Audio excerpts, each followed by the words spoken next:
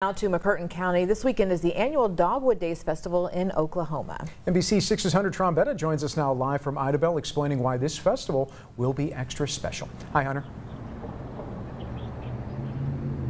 Good evening, Dan and Jackie. For the past 35 years, the Dogwood Days festival has been held here in Idabel. But since there just happens to be a total solar eclipse coming, they have decided to expand the event this year.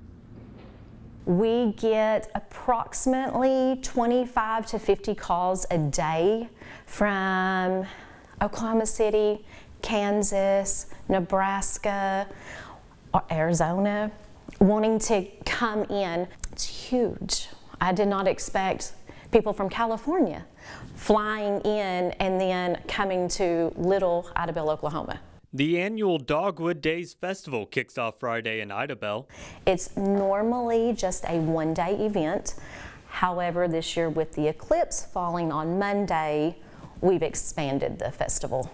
Some of the events include a Miss Eclipse pageant on Friday, a 5K and pancake breakfast on Saturday, and even church service on Sunday. Plus a cornhole tournament and jelly wars. It's like a blow-up paintball arena, and that's actually going to be right out here, so I'm pretty excited. There will also be local vendors and food trucks. We've got some coffee trucks, some barbecue trucks, hamburger trucks. We've got, you name it, we got it. Though they still plan to welcome visitors and will still have food trucks set up, the festival will not extend to the day of the eclipse. It's already going to be crazy busy, and we do not want to overload our law enforcement officers. You're talking about maybe 25,000, 30,000 folks coming into a city this size that we never experienced this before. Officials believe they are prepared to ensure everyone can feel safe.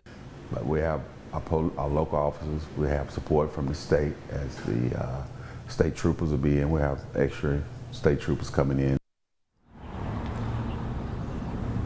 We will have a crew here in Idabel for our 1-hour eclipse coverage special that begins at 1 on Monday, April the 8th. For now, reporting live in Idabel, Hunter Trombetta, NBC 6 News. You have a lot of fun things planned. Thank you so much, Hunter.